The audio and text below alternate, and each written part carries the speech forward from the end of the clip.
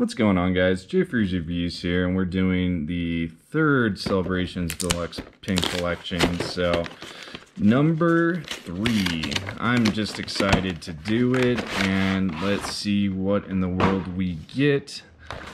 Hopefully something good. And as always, you get the Zacian level X. You get these 4 packs. You get the cool Pikachu surfing and flying pins. So, it's a lot of fun. Not gonna lie. But let's get cracking and see what we get. So, it's been a lot of fun to open this set so far. I hope you guys enjoy it. Thank you all for checking the videos out. So, let's see what we get. Zacian, Kyogre, Reshiram, and an upside down flying Pikachu V. Wow. So, 2 in a row where they've been upside down. I don't know about that. That's an interesting one for me, but who knows? Alright.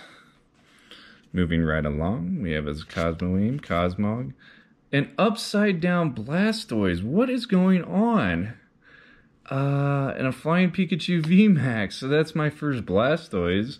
Very cool. We'll take that. But what? So I did the other deluxe, the second one, and I had an upside down card. I've had 2 in this which have been upside down.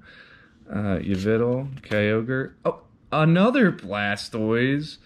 What is going on? Flying Pikachu V. Double Blastoise. So, okay. In the last Celebrations pack. That was weird. And a Solgaleo. So, we got us a double Blastoise. I wish it was a double Charizard, but still, we'll do Chilling Reign.